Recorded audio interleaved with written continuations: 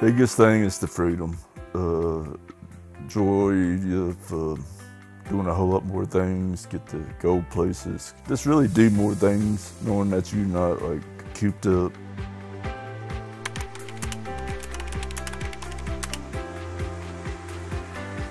Well, before we only had so much money to get and shop so much, and you had to make it last. You had to make it stretch until whenever you got paid again. Here, of course, I got a job and I work 2 days a week. I just really enjoy the freedom and being in the AFL.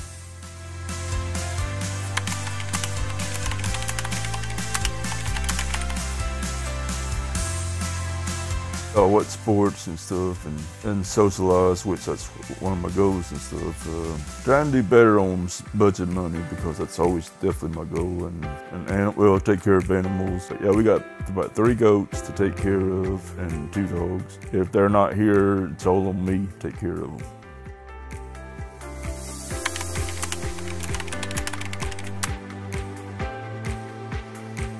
So I had enough money I got like new clothes and new stuff, and then went to go on the strip, and I picked Wyoming, kind of a cowboy state.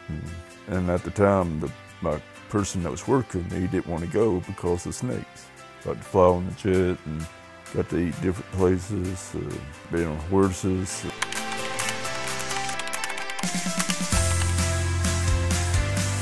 I've been in their shoes. I know how it is to be in group homes, and best thing I can do is just enjoy life. I mean, just going to an AFL is the best thing that almost anybody can do.